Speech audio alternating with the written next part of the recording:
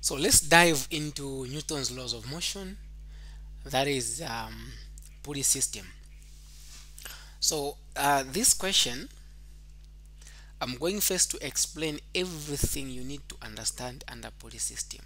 The best way you can do this is to pause the video, try to solve it, and then see how I'm going to solve it. Okay, so let's begin. When we're talking about Pulley system, in this case there is no friction at all.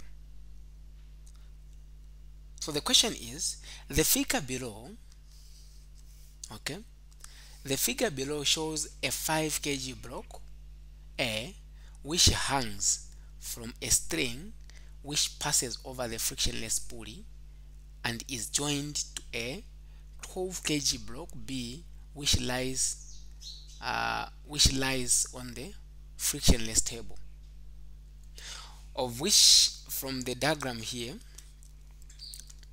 they were supposed to give us the diagram, but I think I lost the diagram. So from the question, it should be like this.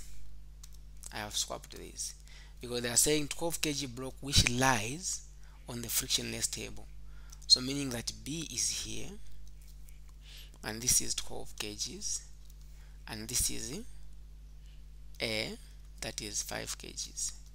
That's why he's saying the figure below shows a 5 kg block A which hangs from a string, yes, which passes over the pulley, or which passes over a frictionless pulley and is joined to a 12 kg block B which lies on a frictionless table.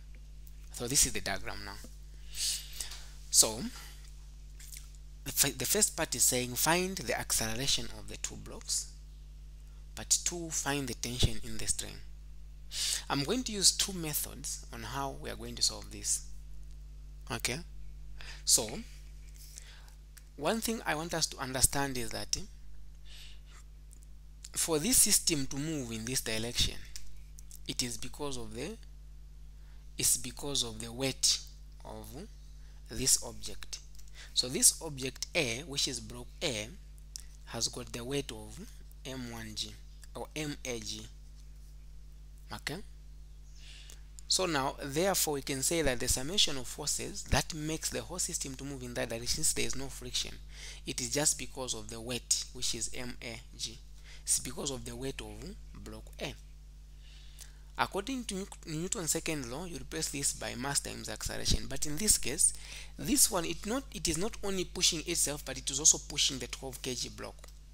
So we'll say ma plus mb times acceleration being equal to ma times that. So then we can divide both sides by ma plus mb, even here ma plus mb. These will cancel out, therefore a will be equal to ma times g ma plus mb. So if we are to plug in the values, what is ma? Is 5 times 9.8. I divide that by 5 plus 12. Therefore acceleration is 5 times 9.8 is 49. Then 49 divided by 17, because I know that 5 plus 12 is 17. So it is 2.88 meters per second squared. That is my acceleration. Now after finding the acceleration, we can now go ahead and find the tension force, which is now part 2. So how do we tend to find the tension force? You choose. So if I'm to get this block, which is M, I'll get it like that. Here we have got the tension force, here we have got mlg. The system is moving in this direction. So if the system is moving in that direction, one thing we should take note is that the acceleration will be negative if the system is going toward negative y direction. The summation of forces in y direction, we have got the tension force pointing upward minus the weight force, which is mag Replace this by negative ma, because the acceleration is negative, that's why it's negative ma. Then we have that. So now it's ma times a. Then we have that.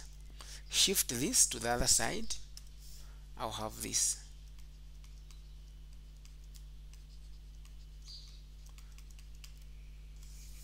Okay, so I can factor out m, or I can write that. So the tension force will be ma g minus maa.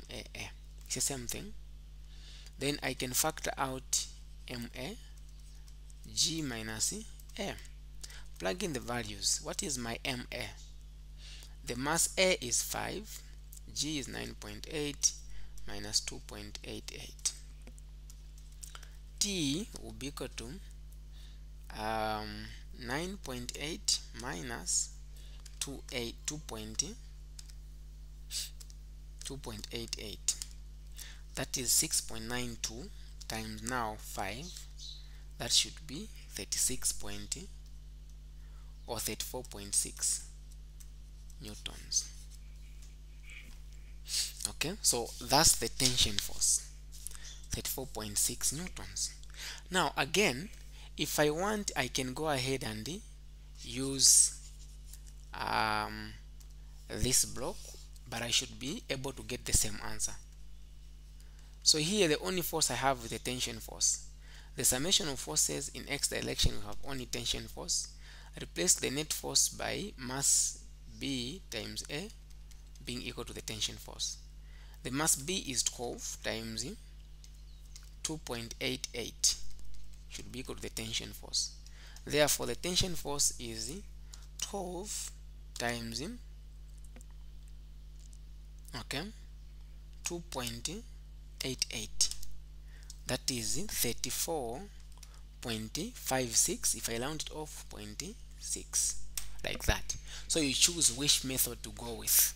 So I've given you the first method that you can use to find the acceleration and the tension force. So now when finding the tension force, you just choose one method, that's all. So I'm just trying to show you all the methods.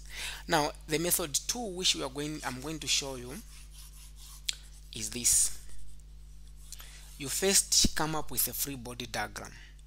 Remember that the tension force is 34.6 newtons. You first come up with a free body diagrams on each block. I'll start with the first one. We say that the tension force is here, then the acceleration is coming down, so it's negative a. So you say the summation of forces in y direction, the tension force acting upward minus then the weight force, which is mag. Replace this by that, should be equal to that. Okay, so shift this to the other side, and then it will be negative ma plus, like that, being equal to the tension force.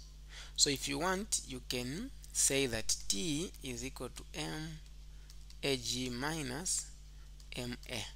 So we'll call this as equation 1, because we do not know the tension force. At the same time, I don't know the acceleration, so I'll put it here. That is equation 1. So I'll go now to the forces in x direction. So in x direction we have, so we should know that this tension force throughout the rope is the same. This tension force and that one, they are the same. Okay, so the summation of forces in x direction, we only have the tension force. Replace this by mass times acceleration, like that. So you call this as equation 2. So you equate the tension equal to each other. So this will be replaced by that. Okay, so then we'll say mba should be equal to mag minus ma. Shift this to the other side, so it will be mb plus, I have got a, then ma should be equal to mag. Now I can factor out m, so I'll have m. It's the same even if I start with ma plus mb, because it is plus, so plus is commutative. then I have that.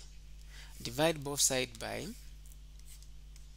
MA plus MB, MA plus MB. So these will cancel out. A will be equal to MAG divided by MA plus MB. And if you remember, this is the same formula which I gave you when finding this answer. Now, how do you find the tension force? So now here you have already derived the formulas. It's just a matter of to choose. It's either you will go with this equation or that equation. So if you plug in the values, it will definitely give you the same thing. 12 times 2.88, and then the tension is 34.56, which is 34.6 newtons. So as you can see, it is something that is very simple. It's just a matter of you following up. Now, in a case where you have been given the friction, how do you tend to work out such kind of problem? If you have got the friction force, I'm going to show you one method, but you have to go back to my videos which I explained under Pulley system. I considered the two methods. So the summation of forces, we said it is MA times G. But now, since there is friction, if there is friction, this has to overcome the friction. So you say minus friction. Okay, then you say MA plus MB in the brackets times acceleration should be equal to MAG minus, you know that the friction force is mu times the normal force, of which the normal force we're talking about, the only block that is in contact with the table is block B. So it is MBG, that is the normal force. Okay, so you say mu MBG, then A will be equal to MAG minus mu K, then MBG divided by MA plus MB. So this is going to be a formula for the Pulley system, this type of Pulley system when there is friction. The tension force, this one is not going to change. It will be the same thing. And I don't mean the answer, but what I mean is the formula. But for this one is going to change. It's going to be the tension force minus the friction force, because you have got the friction force now there. So try to explore different type of question under this topic, and it's really going to help you to understand more. Thank you.